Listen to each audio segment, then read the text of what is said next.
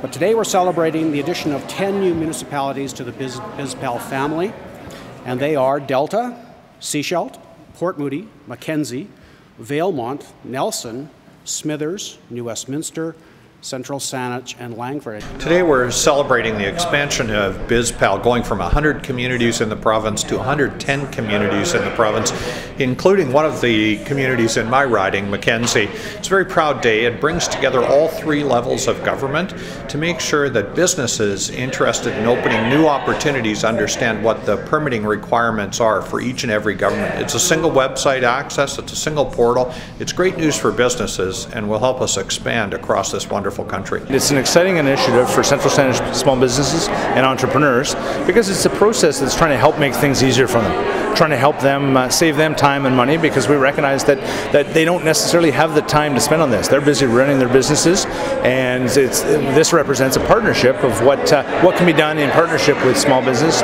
working with all levels of government, municipal, provincial, and federal, to try and make things easier for the business community.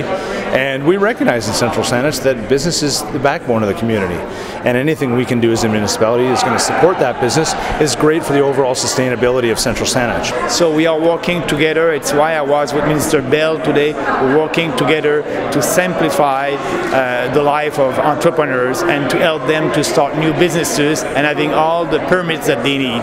Today it's a day for the entrepreneurs, and I'm very happy to be here with you.